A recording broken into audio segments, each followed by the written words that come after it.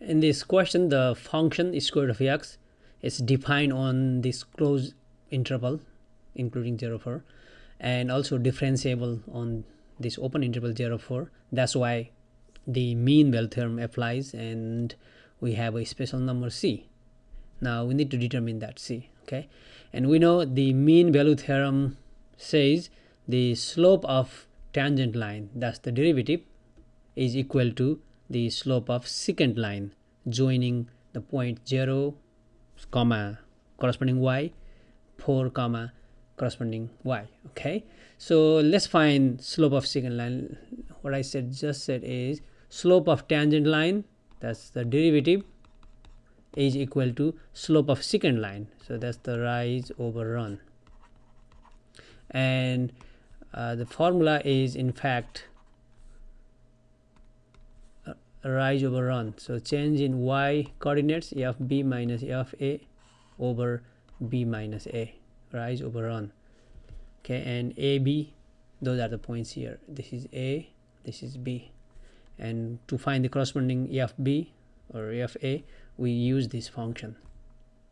Okay, so first we need to find the derivative, that's the slope of tangent line.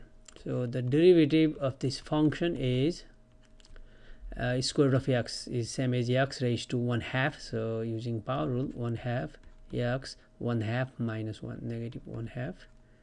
And let's rewrite 1/2 x raised to negative exponent. When we put on the bottom, it becomes positive exponent x raised to 1/2, which is same as square root of x. Okay, that's the slope of tangent line. Now the other half is slope of secant line. Okay, that's f b minus f a over b minus a. Let's find this. B minus a, these are the a b, so 4 minus 0, f at 4 minus f at 0, that is on the bottom. 4 minus 0 is 4. Let's evaluate the function at 4, f4. So here's the function. So f4 is equal to square root of 4, which is 2, minus f0. f0 is square root of 0, that's 0, and 2 minus 0 is 2 over 4, which is same as 1/2. Okay, so we are almost done.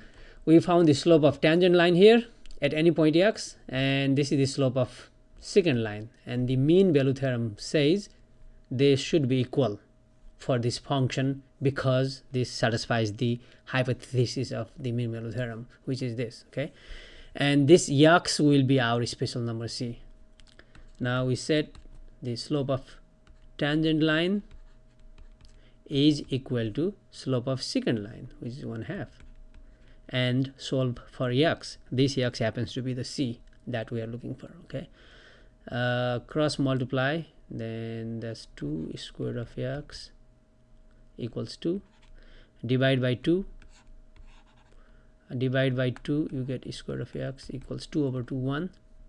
Now square both sides. Okay, just square both sides, you get x equals 1. Okay, that's the c value, and which happens to be inside 0, 4. So thus the c is 1.